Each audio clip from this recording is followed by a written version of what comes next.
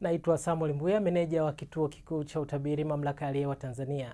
Mamlaka ya Hewa Tanzania inakuletea mrejeo wa mwenendo wa mifumo ya hali ya hewa, hususan mgandamizo mdogo wa hewa ambao unaelekea sasa kuimarika na kuwa kimbunga Kenneth, ambapo mpaka kufika alasiri ya leo tarehe 23 mwezi Aprili, kimbunga hichi sasa kimeanza kupata muonekano wa kimbunga katika eneo la kaskazini mwa Madagascar, huku mgandamizo wa hewa katika kimbunga hiki ukifikia 998 katika vipimo vya migandamizo ya hewa.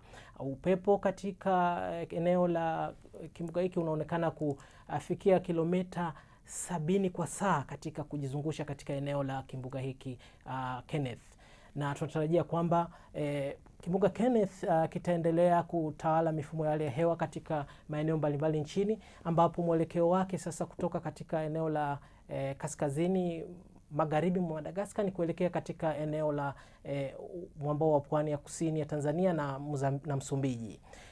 Ili hali kuleta hali ya ongezeko la mawingu na vipindi vya mvua katika maeneo mbalimbali hapa nchini.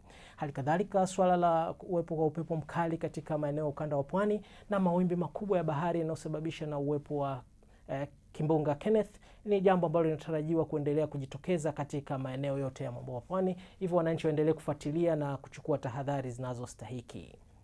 Mamlaka ya Hewa Tanzania itaendelea kufuatilia mwenendo wa kimbunga hiki na kuendelea kutoa taarifa mahususi katika maeneo mbalimbali kuhusiana na athari ambazo zinatarajiwa katika maeneo mbalimbali nchini wakati wa kuwepo wa kimbunga hiki. Asanteni.